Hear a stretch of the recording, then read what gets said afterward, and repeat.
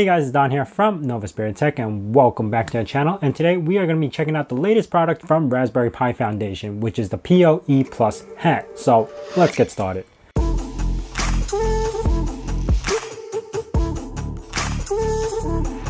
I do want to thank Raspberry Pi Foundation for sending this over to me. It is something I actually had to keep my mouth shut about because I knew about this for weeks, and when I was doing my 10-inch server rack project, a lot of you guys were commenting why not use the PoE. So I did come up with other ideas on what I could do to power Raspberry Pi on the 10-inch rack besides the PoE, but now here it is. So they call this the PoE Plus. So what's the difference between this version and the previous version that they released in 2018? And one of the biggest things is the power. Now on the previous version, it was still using 802.3 AF, which allows a maximum wattage of 15.4. Now this new version of the hat is allowed to use 802.3 AT, which allows a maximum wattage of 25.5, which is a huge difference because the biggest problem with the first version release, while it was powerful enough to power the Raspberry Pi and use anything you can, once you start putting something into the USB port, like a hard drive or two hard drives or something that takes a lot of wattage from the ports itself,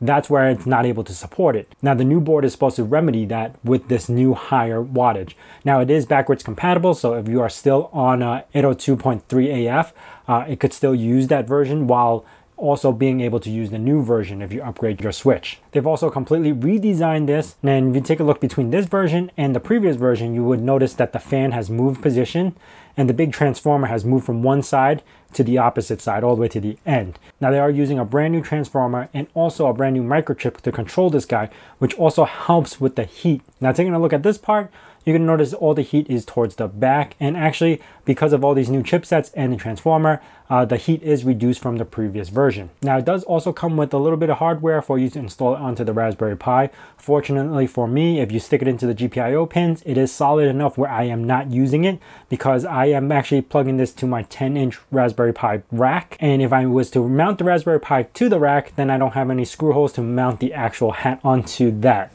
if that makes sense. But ultimately this is a perfect combination for anything server related, or if you're using digital signage. You don't have to run a power cord, you can just run everything through the network port. Now one of the coolest things that I was attempting with this guy was, since this new one actually provides more power, I was going to see if I could actually power another Raspberry Pi just using one PoE hat, and sure enough, it does work. I mean, this is not the best way to do it because there's no regulators or anything, so you might blow it out by accident.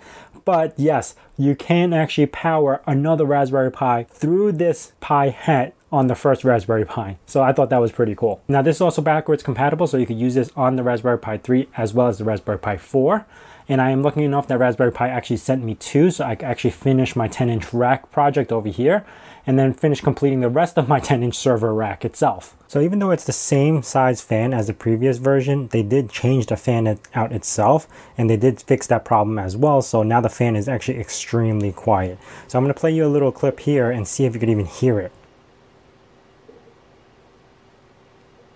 It actually works as it should. It's actually powerful enough to power another Raspberry Pi, and it came just in time for me to play around with this on my 10-inch server rack project. Now I'm going to leave all the links down in the description below as far as the announcement from Raspberry Pi Foundation and also where you could get yours. If you have any questions about this, leave it down in the comments below. If you guys are new to this channel, consider subscribing. Also hitting that bell notification icon so you know when the next video is going to be out. And as I say in my nerd cave, hack till it hurts.